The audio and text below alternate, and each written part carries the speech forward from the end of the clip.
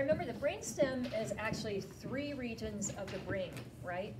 So it includes the midbrain, or you can say mesencephalon, the pons, and the medulla. So we'll just keep kind of going down the brainstem, like kind of working our way down. We'll start with the midbrain. Okay, so this is a diagram that's in your text that shows an anterior view and then kind of this posterolateral view of the brainstem. But notice that what they did is they included the diencephalon on top of it, okay? So just so you are kind of oriented here, this is the thalamus. And you guys remember the thalamus is actually on top of the brainstem, right? It's up in the diencephalon. So this is the thalamus. This little thing here is the infundibulum. Remember we said this is the little piece of tissue that connects the hypothalamus to the pituitary gland, right? Just so you guys know, we haven't talked about cranial nerves yet. We'll talk about them later. But you can see a lot of the cranial nerves here. And you know, remember they're attached to the brain and the brainstem, so they're kind of sticking out here. One of them that we see right here in this area is cranial nerve 2, also called the optic nerve. This carries visual images from the eye. And so you can see the 2 optic nerves here. They would be coming back from the eye, and they're crossing over in this structure that's called the optic chiasm. This is on your study guide.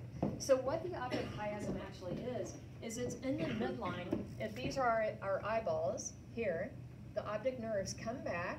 They actually cross over in the area of the diencephalon, and where they cross, that structure is called the optic chiasm. You can also say chiasma with an A, or you can just leave off the A, chiasm, okay? So here they are called optic nerves, and oops, I'm just gonna abbreviate nerve, okay, optic nerves. This is the optic chiasm. After the optic chiasm, as they travel back toward the brain, they are referred to as the optic tracts. So here it has a different name. It's not called the optic nerve anymore. Now we know that visual images are going to travel to what part of the cortex?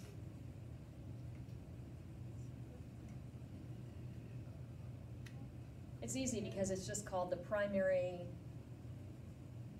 visual area, right? Primary visual cortex. What lobe is that in? Occipital, right, it has to go way, way back there. But before this goes to the occipital lobe, what part of the brain would these visual images travel to?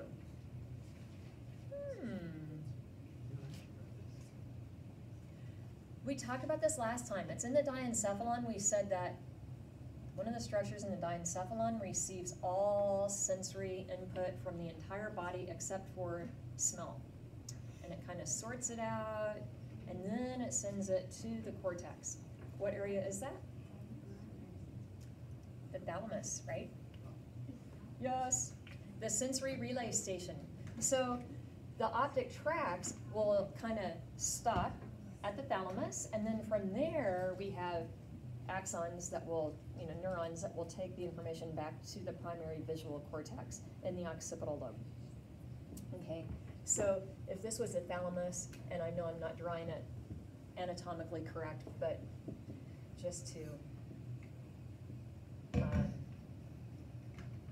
talk about it, okay? So from here, neurons go back to the primary visual area in the occipital lobes.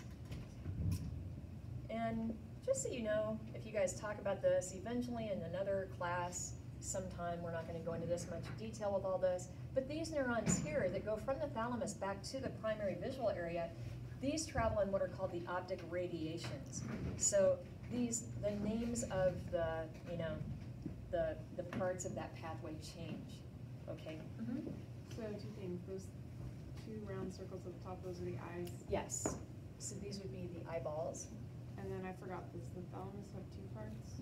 The thalamus has 2 lobes. Okay. Yeah, so I didn't really draw this very well. They should be kind of connected here. What is that little piece of tissue that connects the 2 lobes of the thalamus? It goes through the 3rd ventricle. Remember, the 3rd ventricle would be in between them. What is that little piece of tissue called? You can say the intermediate mass, or interthalamic adhesion. Yeah, interthalamic adhesion. Okay. So anyway, just wanted to throw that in. Kind of got a little sidetracked with that, but some of that was review for you guys. You need to know about the thalamus. And the optic chiasm, again, this is on your list. Okay? Any questions on this before we go on? Okay.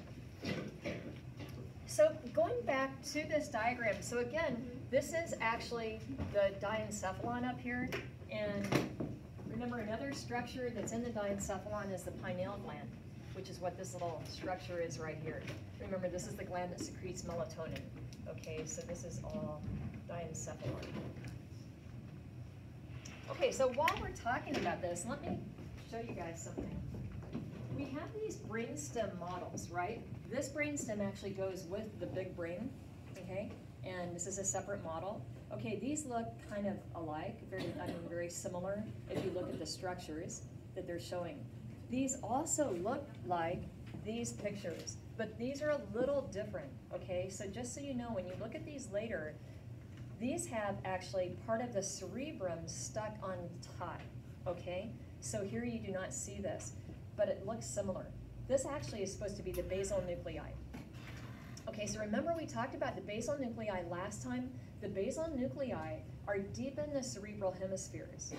This is actually a little piece of the corpus callosum. Remember, the corpus callosum would be those axons that cross over the midline, connecting the two sides. If you look closely at this later, you'll see what looks like little spaces here. Those are the lateral ventricles, and you can see the septum pellucidum between them, okay? So it's like a little kind of chunk of, you know, the deep part of the cerebrum stuck on top. On this model, this is the thalamus, okay? And that would be, that space would be the third ventricle. There's the pineal gland, okay? And it's actually the same with this one. This is the basal nuclei. This is the thalamus. So if you turn this around, you can kind of see that. I think we're more used to looking at these mid-sagittal cuts, so you might recognize it better here, but this is the thalamus. If you look closely, you can see the intermediate mass here, pineal gland, okay? And then, of course, the brainstem is below. So just so you kind of, you know, don't get confused with that, this is not exactly like this picture. One more thing that we talked about that you can see on this model, notice this little, what looks like a little mohawk sticking up here. This is actually the axons that would radiate out toward the cortex. So what are these axons called in that area where they radiate out toward the cortex? Corona radiata. Corona radiata, yes. And you can also see that here. Actually, this shows a little bit more of it. So this is the corona radiata. If we could see these axons down inside here, which of course you can't on the model, but if you could follow them down inside between the nuclei, that would be the internal capsule. Okay, so you might be wondering, is she going to ask us to identify the basal nuclei on this? No, I do not, because although this is the basal nuclei, you can't see them clearly. So I would rather have you guys identify the basal nuclei on the frontal section, okay, where you can see them, and you should be able to identify each individual nucleus, okay? Okay. Okay, so going back to this diagram, and we're talking about the midbrain first. So we said that the brainstem is these three regions. The midbrain is here, shown in this kind of greenish color, okay? You can see the anterior view here, kind of the posterior lateral view here. This is the pons, this big thing right here. And then below that is the medulla. The medulla is continuous with the spinal cord, so this would all be spinal cord. I got that a little too high. Kind of right from here, okay? So that right there is where it starts. So this is the spinal cord.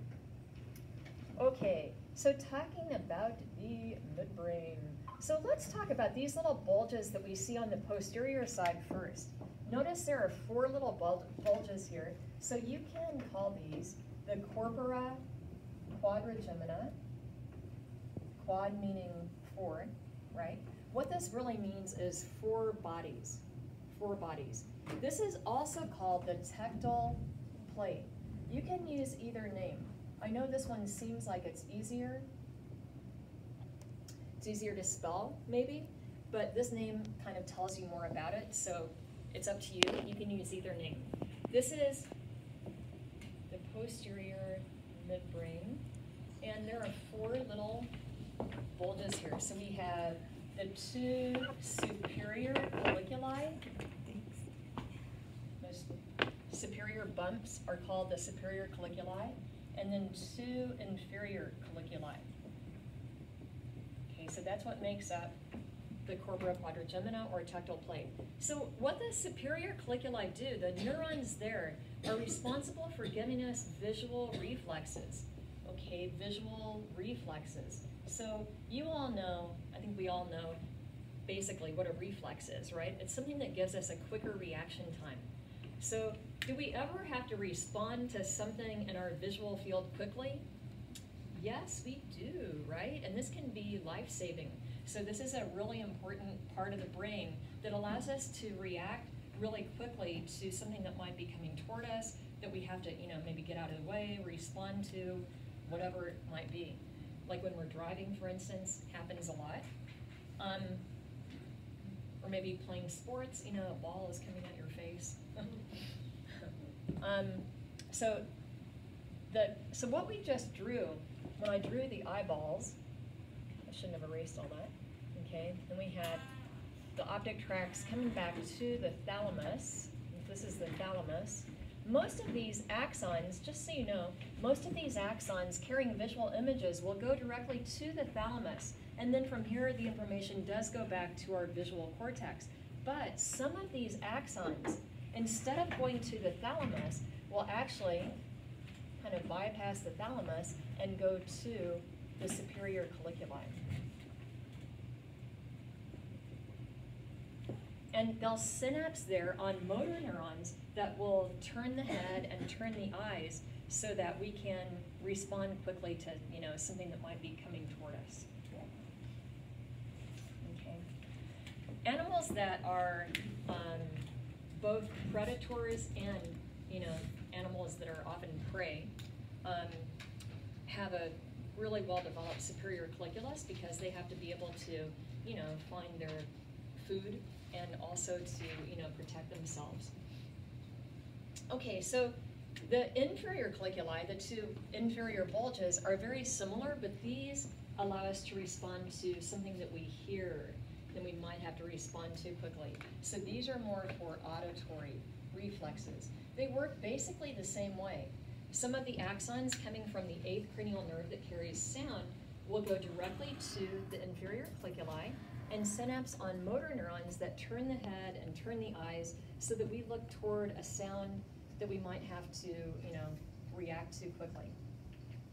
So this just gives us a quicker response time rather than having the information go back to the visual or the auditory cortex, and then from there go to another cortex where we're thinking about it, and then from there to the primary motor where we, can activate the muscles. It would take a little bit longer. Does that make sense? We have one of these too, or something similar for like when for touch, like when it's too hot. Yes, so that's a reflex. The question was, what about when we touch something that's hot? We definitely have what's called a withdrawal reflex, where we respond very quickly. The information still travels to the cortex so that we're aware on a conscious level of what happened, but that response doesn't require our cerebral cortex. It's just, actually, we're sensory neurons. If you guys remember the very first day we talked about nervous tissue, we looked at that diagram that's in chapter 14, and I said that what this actually is showing is a reflex, where it showed the sensory neuron coming into the spinal cord, synapsing on a little interneuron that then synapsed on a motor neuron, and that was, the motor neurons were the ones that were activating the muscles that would withdraw the body part. So again, a reflex, whether it's, protective like these are, or, some of them actually help us to maintain balance. We have different types of reflexes. They all give us a quicker reaction time. If someone's mentally slow, and their reflexes are delayed, what is happening in this part of the brainstem? Is anything that? It really depends on, when when you say mentally slow, it kind of depends on what their limitations are, like where is the area in the brain that's affected. If it has to do just with parts of the cerebral cortex, that actually would not, it wouldn't affect this reflex. So they would still have a quick reaction time. They might have a slower time to become aware of what happened. You know, they may not really understand what their reflex is about. They may not understand what they're seeing, but they still would. This is just working on a kind of lower center in the brain where we don't need the cortex to kind of have that rational thought process. Yeah. If this area was damaged though, then it would affect their reflex. They wouldn't be able to respond quickly. Any other questions on that? Okay, so let's take a look at other parts of the midbrain. So you can see this area here that's more on the anterior aspect. Notice that we see what looks like kind of almost like striations here. That's because this is actually the part of the midbrain that projection tracts travel through. So do you guys remember what projection tracts are? Remember we talked about the different types of tracts? A tract is just a group of axons traveling together in the CNS. So it makes sense that we have to have, obviously in the brainstem, we have to have axons traveling through this area, connecting the brain to the spinal cord, right? So all these parts of the brainstem will have projection tracts passing through. Remember, projection means that the axons are traveling which direction? You can see it here, right? Vertically. And so again, it makes sense. We're going to have a lot of projection tracts passing through all these parts of the brainstem, connecting the brain to the spinal cord. So this is just the area where projection tracts pass through the midbrain. It's on the anterior part of the midbrain, and it is called the cerebral peduncle. Peduncle is a funny word, but this is actually just another name for a tract. It literally means little foot, but it's another name for a tract. So this is projection tracts traveling through the midbrain. And it's located on the anterior aspect of the midbrain. Okay. And that's about all you can see when you're looking at the outside of the midbrain, but what we're going to do is we're going to look at a cross-section through it so we can see a couple of other nuclei that are inside.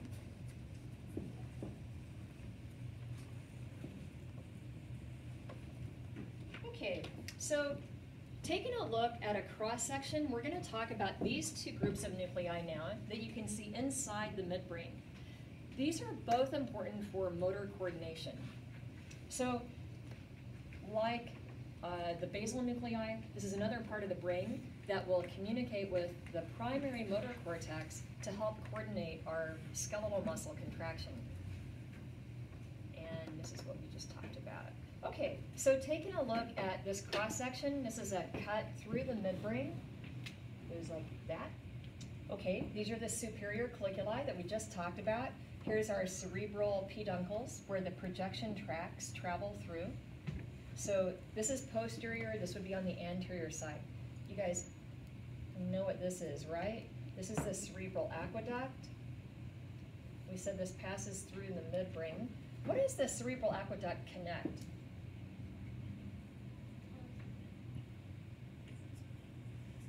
Connects two ventricles. Which ones? Connects the third and the fourth. Right. Connects the third and the fourth ventricles.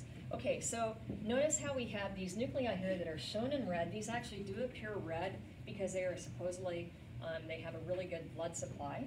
And so they appear kind of reddish. These nuclei actually help to coordinate muscle contraction primarily in the upper extremities. But just know that these are important for motor coordination. Okay, the red nuclei. They supposedly help to, with flexion movements of the upper extremities. But just know they're important for motor coordination.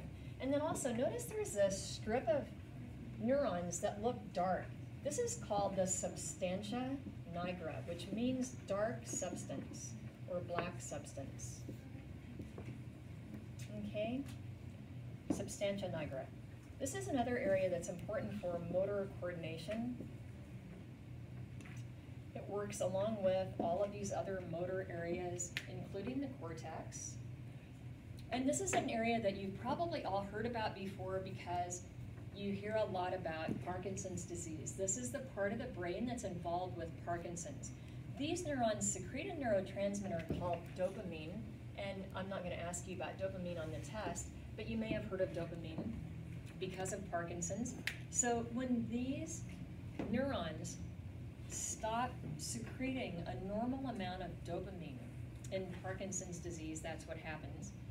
It will result in all kinds of different, coordination problems with the muscles. People who have Parkinson's usually have a tremor. They don't, they have a difficult time initiating and then stopping their muscle contraction, so it's kind of out of control. They, have a hard time controlling facial expressions. So I'm sure you've all seen people that have Parkinson's. So you know that it affects muscle contraction, skeletal muscle contraction. So this is another important area for motor coordination. Okay, so that is the midbrain. Anything that we do not talk about, as we go through these different areas, you do not have to know about, okay? We will be talking a little bit about the reticular formation, but I'm not going to have you identify it here. So the structures that we talked about are the ones I want you to be able to identify, and this diagram will be on the test. So you should be able to identify the parts of the midbrain that we talked about here, and you should also know that this is a cross-section through the midbrain. Notice the shape of it, and the parts of the, the brainstem have a different shape if you look at their cross-sections. Okay? Okay, so let's go down to the pons. Just a couple of things I'd like you to know about the pons, and you'll talk more about it when you take physiology. Okay, so as we said, projection tracts travel through the entire brainstem, and one of the projection tracts traveling through the pons is called the middle cerebellar peduncle. So notice this is not cerebral, like we were just talking about. In the midbrain, this is cerebellar. So this is going to be, these axons here in this tract are going to be heading into the cerebellum, which is right behind the pons. And what this tract connects is the motor cortex, the cerebral motor cortex, connects it to the cerebellum.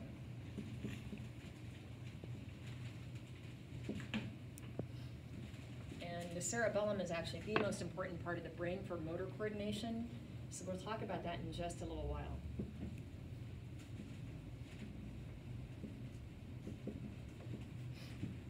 And so this is what the tract is connecting.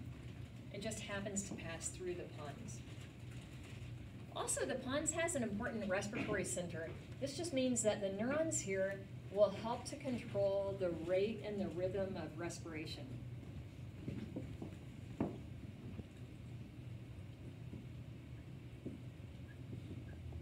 Okay, and this is the area that you'll talk about more when you take physiology. This works together with a respiratory center that's in the medulla.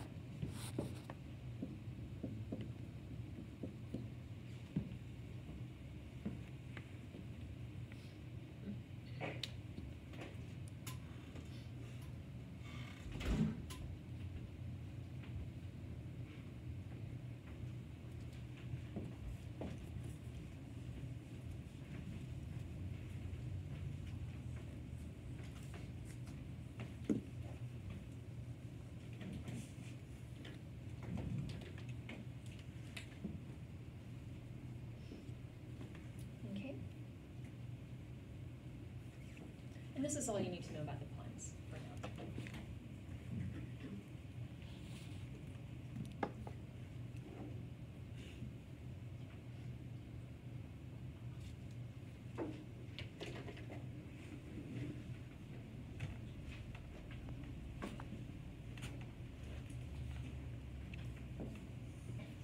You guys have that?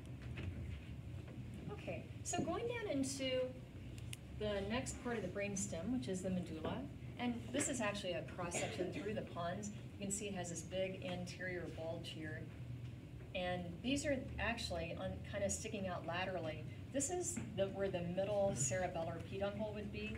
The axons that are traveling in that tract pass through the pons, creating this kind of lateral bulge on either side. And this is part of the fourth ventricle.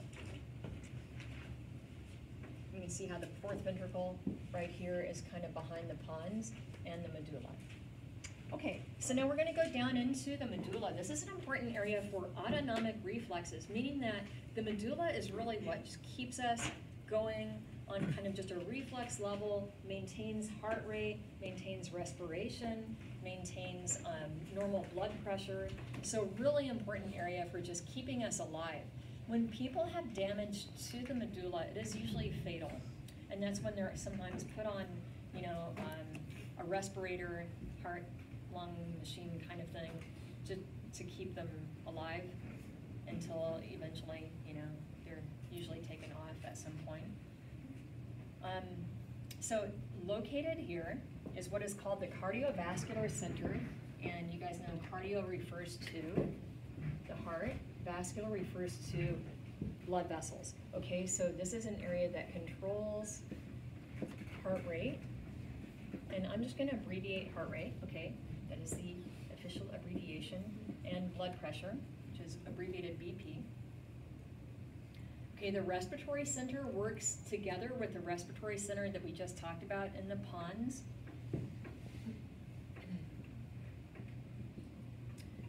And together they control the rate and rhythm of respiration.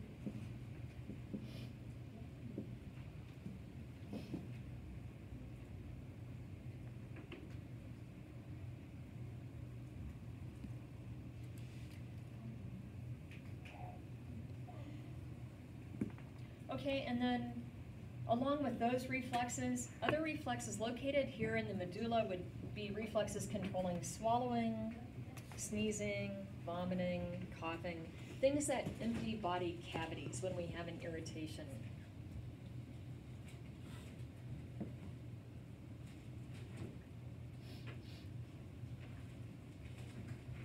And this is why sometimes as people have advanced Alzheimer's, that will eventually can affect the brainstem.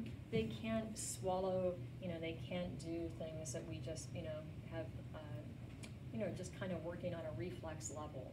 Things that, you know, just as we move food back into the pharynx, the swallowing reflex normally takes over. Well, in people who have damage to this area, it doesn't work.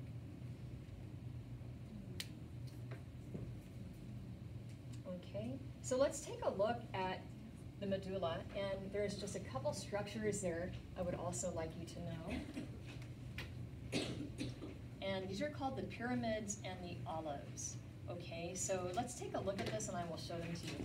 Just so you guys know, this diagram, this phantom view where we're looking through the tissue and you can see kind of all these different nuclei that we just talked about, you do not need to worry about that diagram. That will not be on the test. This one might, and you can see some of these structures here that we're going to talk about now. Notice this is also another view of the fourth ventricle. Okay, so on the anterior medulla, you see these little bulges here. Okay, they're not huge, but they kind of stick out a little bit. These are called the pyramids. Okay, the pyramids are where projection tracts travel through the medulla. And so they create these little bulges on the anterior side. And then just lateral to the pyramids, we have these little bulges here that are kind of a little more kind of anterolateral, called the olives. Sometimes these are even shown on an olive, like in an olive green color on models, which gives you a little clue. And notice that inside, you see this squiggly line. This squiggly line is actually a nucleus. So this is just kind of the pattern that these neurons are organized in. And this is called the inferior olivary nucleus. Neurons in the inferior olivary nucleus carry a specific type of sensory information called proprioception. proprioception is body awareness. It's knowing, like, you know, how the body is positioned, where the body parts are without having to look. Like, for instance, right now, you can feel the position of your feet, right? You know where they are. You don't have to look and try to find them to see, you know, where are my feet? And so that's what proprioception is. And so this is the neurons here are actually going to be carrying this information back into the cerebellum. Okay, so proprioception to the cerebellum.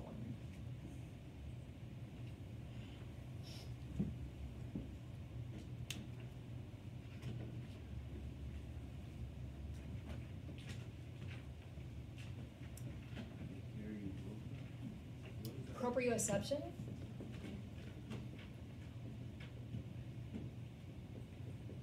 and this is again kind of just an easy way to describe that is it's body awareness. We can feel the position of the body because of what we call proprioceptors, and these are sensory receptors that are in our joints and our muscles, and this feedback constantly goes to the cerebellum so that the cerebellum can help us coordinate movement. Oops, neurons. Neurons here. Okay, so the olive is like the little bulge, the little structure that's sticking out, but the nucleus inside the olive is called the inferior olivary nucleus, okay? So the neurons inside make up this nucleus. Okay,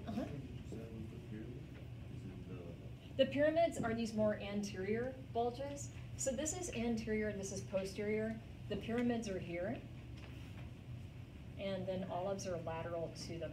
So you can see this on like this model. This is the anterior view, and these structures right here are the pyramids. Lateral to those are the olives. Okay, so notice just like these diagrams, on this model and also on the other brainstem, you see a lot of cranial nerves sticking out all over the place. You do not have to identify them all on these models. I will have you guys identify cranial nerves, but it will be on a diagram, and we'll be taking a look at that in just a little while, okay? Do you guys have any questions on that? Mm-hmm. So which one was the one for the motor ones that you said, like, does flexion? The red nucleus. Does that ever, like, if someone gets a brain injury and their brain starts swelling and their brainstem starts getting shoved lower than it should be, is that what would be squished, the red area? Because usually when people have a pretty severe brain swelling injury, they'll either flex their arms or they'll extend their arms. You know, I think that that's probably due to just a general, you know, something that's going on in a more general way, because when the brain swells, it's probably going to affect most of the brain, the function of most of the brain, depending on how severe the swelling is. So it can certainly affect the red nucleus, but the upper motor neurons, which are the ones that have their cell bodies in the motor cortex, those neurons, when they are damaged or when they're not functioning properly, like with, you know, swelling of the brain, they cause what's called spastic paralysis. And spastic paralysis is different from flaccid. Flaccid means that the body parts are kind of limp and just, you know, kind of hanging. Spastic means that they're contracted. And so they may be contracted in different ways depending on the muscles that are affected. But it's due to spastic paralysis is usually due to some kind of lesion, something that's happening with the upper motor neurons. So I would say it's, you know, when someone has brain swelling, it's probably going to affect a lot of the brain, not just one nucleus. But if they have damage to the red nucleus, then certainly it would affect their motor coordination, and I think especially their upper extremities. Do you guys have any other questions on any of this? Okay, so we are just about done, but we just have a few more areas of the brain to talk about. Won't take long, and then we'll be done with the brain. Yay! Okay, so the cerebellum. Remember the cerebellum is actually posterior to the brainstem. This is not part of the brainstem itself. It looks kind of like a little miniature cerebrum. Actually, that is what the name means. It means little brain. This is the most important area in the brain for motor coordination and balance. Okay, notice these are two things that are really affected by alcohol and other drugs. So when people are given sobriety tests, when they have to do things, you know, like touch their fingertip to their nose or walk, you know, like a straight line or balance with their eyes closed, they're really testing the cerebellum. But as you all know, I mean, I think we've all seen people, if we haven't experienced it ourselves at some point, we've all seen people who are under the influence, and we know they have a hard time walking, they have a hard time balancing, their motor coordination is affected. And so when people have damage to the cerebellum, they often look like they are drunk or, you know, under the influence. They can't coordinate their movement and make the movement look normal. Now, can they still contract skeletal muscles and kind of, you know, move in a clumsy way? Yes, because the motor cortex, remember, is what sends the signals to the skeletal muscles. But this is a really important area for helping make the movement look normal. And just things that we kind of take for granted, like being able to tap and keep a rhythm, people who have damage to this area cannot do that. So it affects movement in pretty profound ways. Okay, so let's take a look at the structure of the cerebellum. Notice that it has these folds, just like the cerebrum, it's just they're smaller. So these are not called gyri, they are called folia, like the foliage of a tree. Okay, these little tiny hills are called the folia. Okay, and that would increase surface area of the cortex. So just like the cerebrum, there is a cerebellar cortex. This is where most of the neuron cell bodies in the cerebellum would be. You can see that here in this mid-sagittal cut.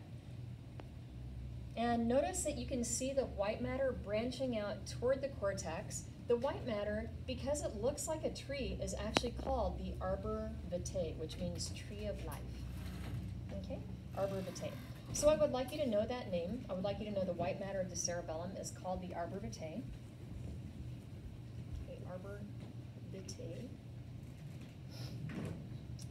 And also, notice it has these two hemispheres, just like the cerebrum has two hemispheres. These are divided into lobes. You do not need to know the names of the lobes. This structure connecting them is on your list. This is called the vermis. Vermis means it is worm-shaped, okay? Or it's a worm-like structure, okay? This tissue right here connecting the two hemispheres.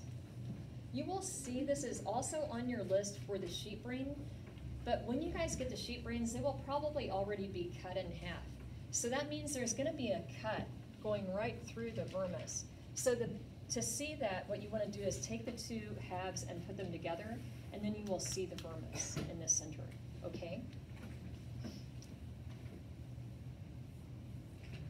Okay, so how does the cerebellum work? I think that actually this is really interesting, and I would like you guys to know kind of how it does its job of kind of coordinating movement. And actually this is very simple. It really just receives sensory feedback from the body. Like we were saying, it receives that type of sensory feedback called proprioception. So it knows how the body is positioned. So the cerebellum can actually make corrections and will send corrective feedback to the cerebral cortex while we are still moving, while the movement is actually happening. And so, of course, all that happens really fast. So that's how you can, you know, be bringing your finger to your nose, and it actually gets to the nose. Now, we don't see all the corrections happening, right? You don't see this happening, but that's really kind of on a more smooth, you know, faster, you know, basis. That's what's happening. It's making corrections while the movement is still in progress. So let's take a look at that. This actually is in chapter 17. And this diagram will not be on your test. This is more just for understanding how the cerebellum works. So you can read this to understand what's going on here, but I will write this out for you, make it a little bit I think, more clear. I'll give you my simplified version. So notice that coming into the cerebellum, we have these 3 tracks. We talked a little bit about this one that goes through the pons. Remember, that one is called the middle cerebellar peduncle. But notice we also have a superior cerebellar peduncle and an inferior cerebellar peduncle. So these are the three tracks that connect to the cerebellum, and let's talk about how these work. So first of all, notice that this middle cerebellar peduncle that goes through the pons here, it's actually carrying information from the motor cortex of the cerebrum. Okay, so what this is carrying is really like the planned movement. It's telling the cerebellum what we're trying to do. So the middle cerebellar peduncle carries what I call the motor plan to the cerebellum. Okay, this is the planned movement, telling the cerebellum what we're trying to do. Okay, now the cerebellum receives sensory feedback from the body through the inferior cerebellar peduncle. Okay.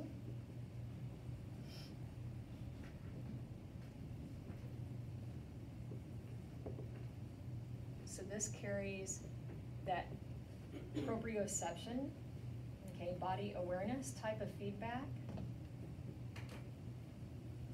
to the cerebellum. So this tells the cerebellum how we're actually moving. What is the movement actually like? Now the cerebellum can compare these two, and it can make corrections. Okay, and the corrections are carried on the superior peduncle. Right? And you can see that information is going to go up to the cortex.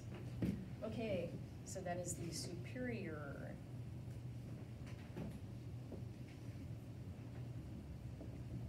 Okay, so this carries corrective feedback.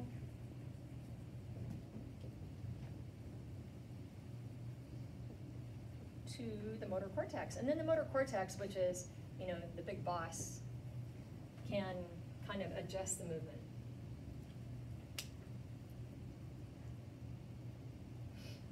So this is, you know, just kind of in a simplified way, this is what's happening, but that's pretty much how it works. So I would like you to know this for the written exam. When you look at this model, okay, this guy here, because the cerebellum is removed, you can see these peduncles. So you just kind of have to, you know, imagine when you're looking at these, this is where axons would be traveling into the cerebellum. The cerebellum would sit right here.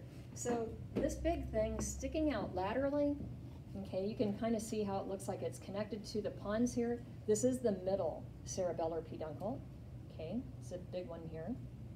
Then the more superior one is the superior, and right below that is the inferior. Okay, so when you look at this close up, if you're not sure, I will point those out to you again. Now you can't see them on models like this because the cerebellum is attached. So you can't see the peduncles, they would be kind of down inside there. Okay.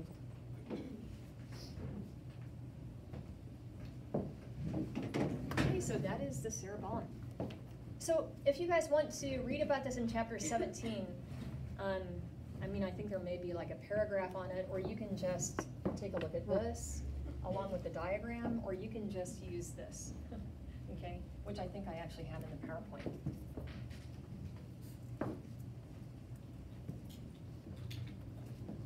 This is in chapter 17 because 17 explains how things are connected. It explains all the pathways. Do you guys have any questions on that? Okay. Okay, you guys, so we are just about done with the brain. I know I already said that, but there's just a couple more areas I want to talk about.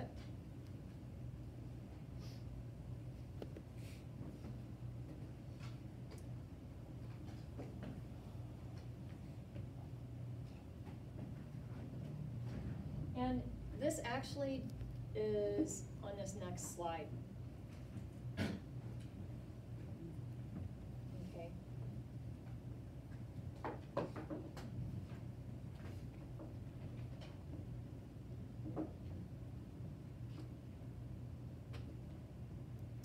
Okay, so let's talk about some structures that work together that are shown in this next diagram. Before we go on, do you guys have any other questions on any of that? Okay. So this next diagram, you can see what the title is. It is called the limbic system. And you can see it actually is a bunch of areas that are kind of all related functionally. They work together. So these are partly in the cerebrum, okay? So this is all part of the cerebrum, and then part of it is down in the diencephalon. Limbic means border. And if you look at where this is all located, it's kind of on the medial border of the cerebrum. So that's what the name means, okay, is border. These structures all work together to give us the experience of different emotions. This is what's sometimes called the emotional brain. So different parts of the limbic system, when they're stimulated, they give people, the feelings of, joy, pleasure, pain, rage, fear. So different parts of it will elicit different emotions. Also kind of interesting about this is notice that the olfactory bulb and tract is included. And so this is why sometimes smell, which is really important in other species, but in humans, sometimes we have like an emotional response to certain smells, like maybe the smell of an ex-boyfriend or girlfriend's cologne, or I don't know. I'm just giving you an example. Something, that smells like your house that you used to live in, or your mom, or whatever. So, but I think a lot of our senses actually elicit emotional responses, things that we, an old song that we liked or whatever. But smell is directly connected with the rest of these structures, so it often will, kind of elicit an emotion. Important in other species because, as you guys know, other species really rely a lot on their sense of smell for survival. So the limbic system is also not only, in humans we think of it to be more involved with just emotion, which is important, of course, but in other species, it's really a means of survival. It's important just for their being able to, sense danger or food, and respond to that. Okay, so I would like you guys to be able to identify parts of the limbic system that are on your study guide, and they are shown in this diagram. So this diagram will be on the test, be on the practical exam. I may ask you to identify some of those parts, like the cingulate gyrus is on the list, the olfactory bulb and tract. This area here, which is called the hippocampus, is something else that's interesting about this part of the brain. The hippocampus is the most important part of the brain as far as memory is concerned. It's the most important memory area of the brain. Notice it's connected to all these other structures in the limbic system. So this is why we actually remember things better if they have more of an emotional impact, which I think we all probably have experienced, right? If you have a real kind of emotional connection to something, you tend to remember it. If something kind of reaches you on a deeper level, it's not just intellectual facts. So if you can get really emotional about anatomy, you're gonna remember it better. I don't know how you go about doing that, but, and also they say actually if you're experiencing a little bit of pain while you're learning, that it can help you to remember. Now, again, I don't know how you do that. I used to sit on an exercise bike a lot when I would study, and I think that little bit of discomfort, I'm telling you, I think it had something to, I really think I remembered what I was studying better when I was, sitting there on my exercise bike. It's not really painful, hopefully, but it's a little discomfort, I think, when you're working out. So, I don't know. That's, it was my theory. I don't know if it really helped or not. So anyway, that is the limbic system. an interesting area of the brain. And this is in chapter 15, okay? So one more part of the brain I want to talk about a little bit, going back to chapter 17, and that is the reticular activating system, okay? So this is something else that's in chapter 17 because of these connections that go from this group of nuclei here shown in red up to the cortex. Okay, so notice that there's this area that's outlined in red. This is what is called the reticular formation. And this is really a group of nuclei that's throughout the brain stem. So when you look at these different parts of the brain stem, the reason why they're showing you this cut through the midbrain is so you can see the reticular formation here. I'm not going to ask you to identify this, okay, but you should know about this for the written exam. So we have this group of nuclei scattered throughout the brainstem, and you can see how, notice how there are these connections, axons, that go from the reticular formation to the cortex, right? We have cortex up here. And you guys know the cortex has all these different areas that are always receiving sensory information. We, kind of take in all that sensory information, think about it, and then we have some kind of a response. Well, because this area here, the reticular formation, sends signals to the cortex, what it's really doing is it's kind of activating the cortex. So it is called the reticular activating system. When these neurons are sending more signals, the cortex becomes more active, and we feel more awake and alert. So this area is really responsible for literally activating the cortex. It's responsible for different levels of alertness. When this area is more quiet, we feel more sleepy. If the reticular formation is damaged, it will result in coma or unconsciousness, okay? So the reticular formation is the group of nuclei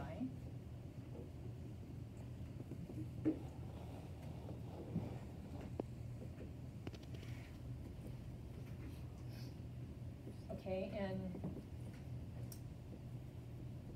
these ascending, axons that go up to the cortex are called the reticular activating system.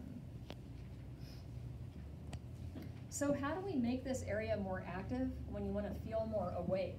Well, notice that the reticular formation receives sensory feedback from the entire body, but especially from the face. So that's why when you wake up in the morning, if you splash cold water on your face, or you listen to, TV or radio, you get some auditory input. You turn on the lights. All of that, sensory input will tend to make you feel more awake because it will activate these neurons, which in turn activate the cortex. The cortex, the different parts of the cortex start talking to each other, so you feel more alert. When the room is dark and we're getting less input from, light, you start feeling more sleepy usually. And so it's because the reticular formation is not as active. Kelly? How are those things different than the corona radiata again? Because their corona radiata also goes up to the cortex. Oh, does this become involved, or is it included in the corona radiata? Yeah, how is it different? They're both nerves and they go in the same direction.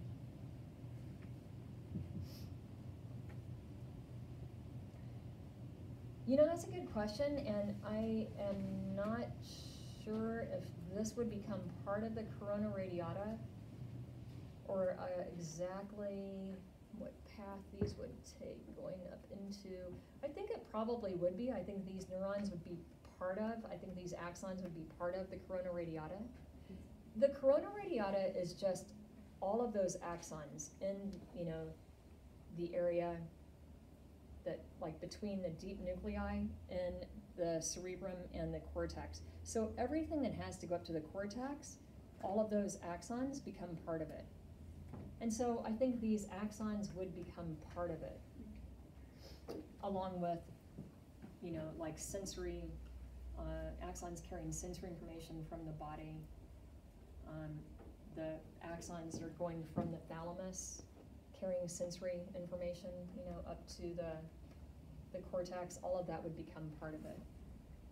Okay, so these axons traveling from, and I'm just going to abbreviate reticular formation here, okay, to the cortex. And these are responsible for levels of alertness.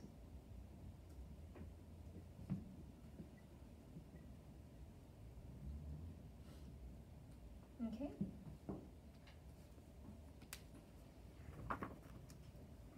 Okay, you guys, I think that is it. And that's all there is to it. That's the brain. It's just that easy. Okay. So, what I'd like to do is I'd like to talk about cranial nerves some with you guys, because although they are in your book, I would like to kind of tell you what I would like you to know about them. So what we'll do is, why don't we'll take a break, and I'm trying to think how we'll do this. I think what we'll do is, instead of covering that next, I'd like to talk to you a little bit about the spinal cord, so we can start with the spinal cord. And then when you guys are doing lab stuff, I'm just gonna write this on the board, and you can write it down or take a picture or whatever, okay? Okay, so let's take a break. Let's come back at, let's make it 8:50, okay, 8:50. We'll talk about the spinal cord.